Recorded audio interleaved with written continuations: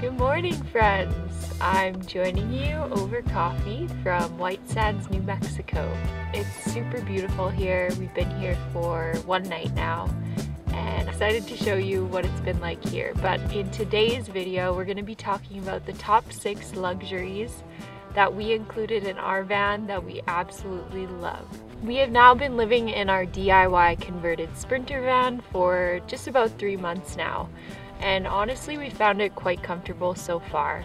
We think that has to do with these luxuries that we've included in our build. So we made a list of those things and we want to share it with you. It should be noted that you do not need these 6 things in order to live a happy van life, but these are the items that Luke and I have come to know and love on this journey so far.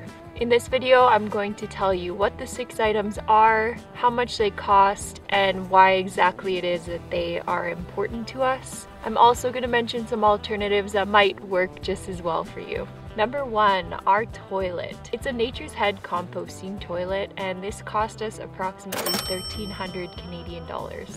This one might be pretty self-explanatory as to why we find it useful, but having a toilet on long drives, it makes the experience way more comfortable.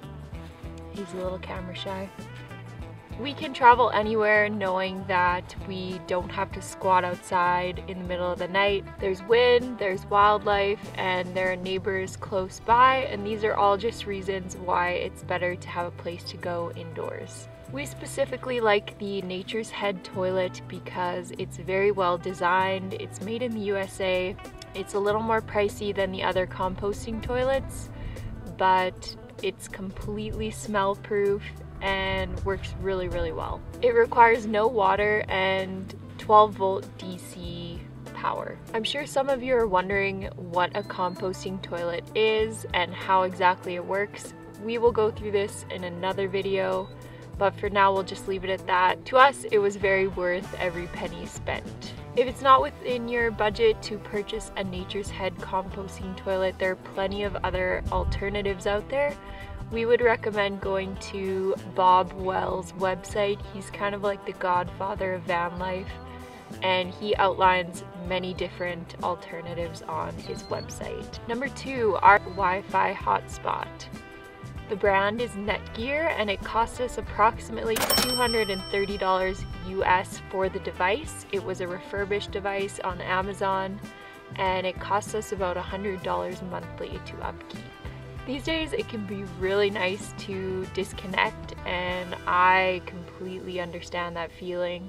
However, we are living in a very connected world. Also, a lot of things that we rely on in van life come through on the internet. So things like iOverlander and Google Maps are things that we are using on a daily basis. For those that don't know what iOverlander is, it's an app that can tell you basically everything you need to know for van life. So where to get water, where to get propane, dumping stations, and where to sleep.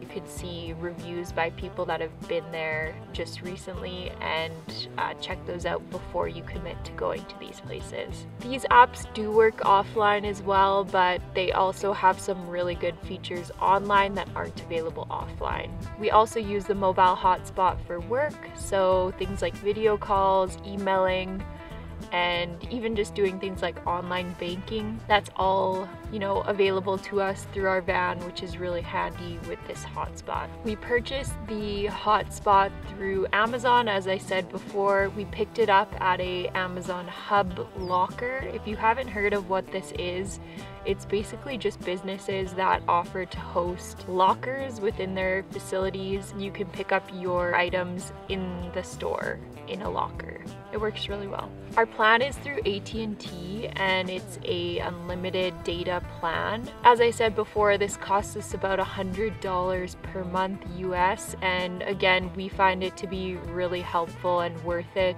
just based on how much we're using it on a day-to-day basis. If purchasing this isn't within your budget, we would recommend other options like seeking out public Wi-Fi in libraries or at restaurants like McDonald's. When using public Wi-Fi, it's important to keep your information protected. You can purchase something called a VPN that will encrypt your information while using public Wi-Fi. Number 3, our shower. There is not really a brand because it was custom built by Luke. The cost is still yet to be determined. We just haven't added up what that specific part of our build cost yet. So we'll have to outline that in another video. Being clean is just one of those things that people in houses take for granted. While being on the road, it can be really hard to find showers sometimes if you don't have one in your van. And I don't know if you're like me, when you need a shower, you really just need a shower right then and there.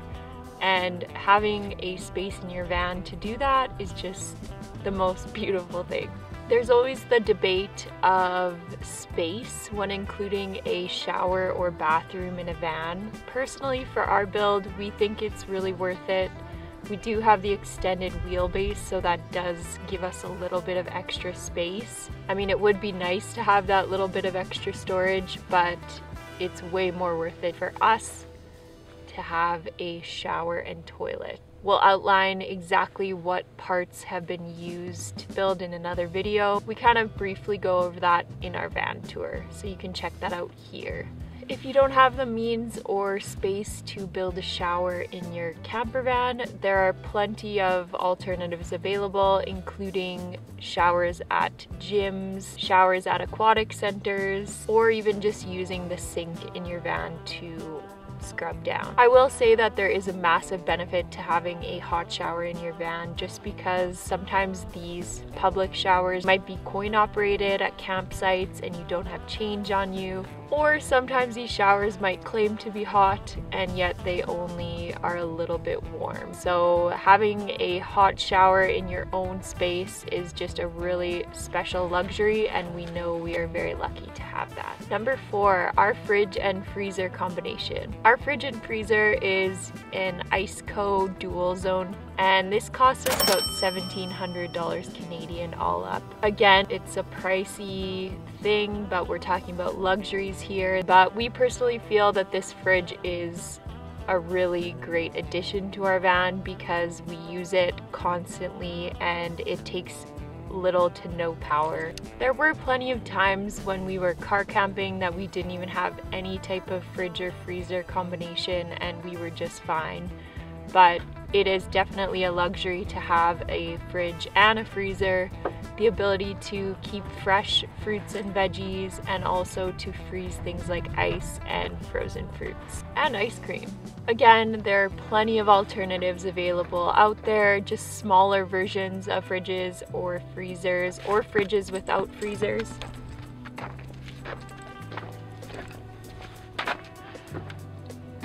Nelson, what do you think of our fridge freezer combo?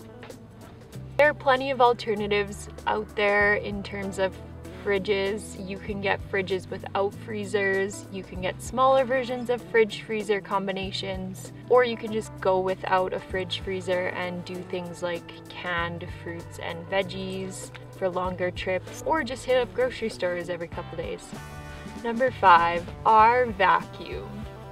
Our vacuum is a Dyson and it costs approximately $500 Canadian.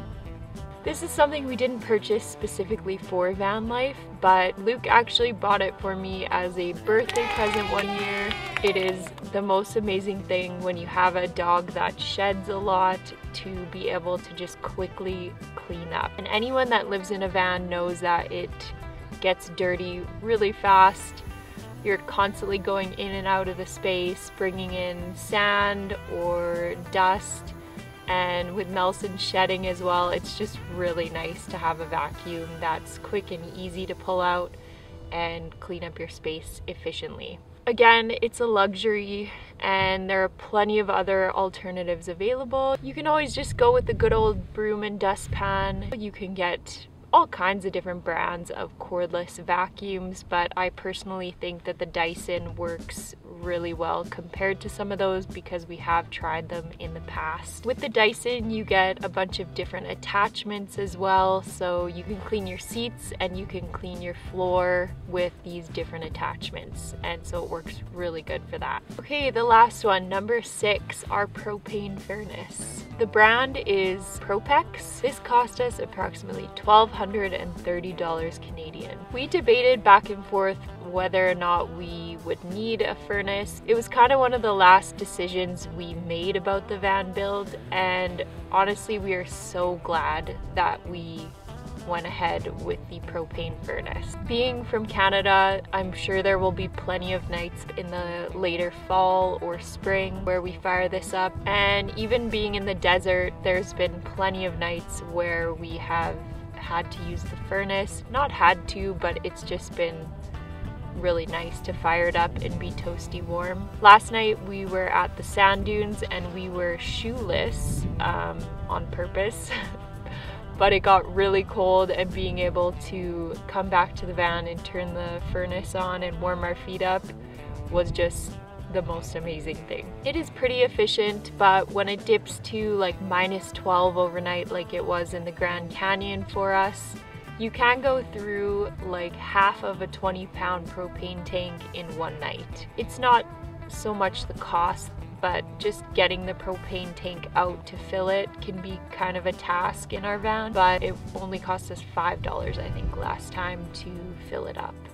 If you want to go propaneless in your van, there are other options available. You can get a diesel heater, and there are plenty of brands available for that. Also, just having things like slippers and big sweaters on hand and driving to warmer climates, you can always do that too. Another thing is thermal curtains in your van. So one of the biggest areas of heat loss in a van is the windows. And so just having things like thermal curtains or Reflectix on your windows will help keep the heat in. Okay, final thoughts. I hope that this video was enjoyable to you. We know personally that the costs can really add up fast when building a van, so you have to choose what is right for you, and sometimes that means just starting off and having no luxuries and adding them as you go. Thank you so much for tuning in to yet another video. We really appreciate it. Whatever adventures you all may be planning, we wish you happy trails. Thank you, and we'll see you next week.